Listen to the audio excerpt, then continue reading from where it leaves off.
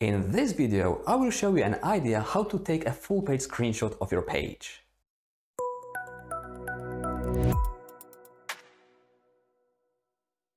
Hello and welcome. Thank you for coming and joining me in this video. My name is Artur and here at my channel I'm showing you various web dev ideas. Developing frontend is only the first part of the fun. The second one is to share your results with the world. For that, screenshots are great because they allow you to configure everything the way you like. In this video, I will show you various ways to create screenshots in Opera. For other browsers, see the links above. Creating snapshots in Opera is really simple and it is built in. This is the website that I want to take a screenshot of, and all I need to do is click this camera icon, snapshot.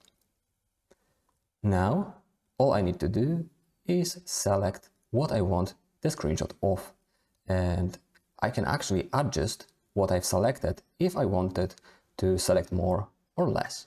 And once done, I just click capture. This opens me a window where I can further annotate my screenshot. So for example, I can put here an arrow and maybe some comment. I can blur items, so for example this personal data is hidden. I can highlight items quite easily, or I can further annotate. Let's put it in a circle. Once done, all I need to do is click Save Image.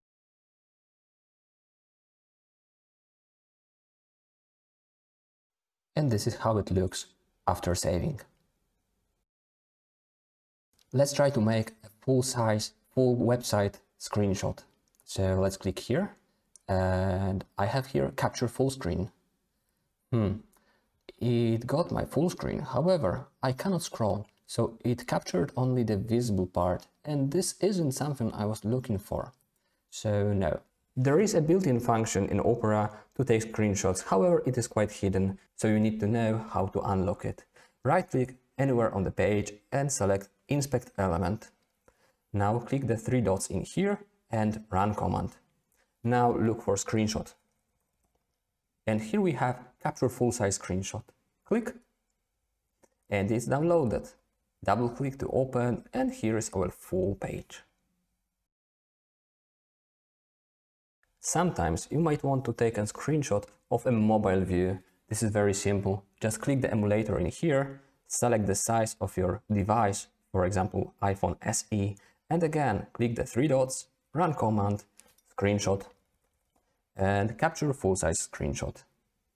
Download is complete, and this is how it looks. Look, it is a mobile view for the complete page that later you can, for example, put in your mockups in some graphic tools. I really hope you enjoyed this video and that you will find the presented screen capture ideas useful. If you enjoyed the video, make sure to subscribe. Please let me know in the comments down below what other ideas and challenges you would like to see here. Thanks for watching and see you in the next video. Bye bye.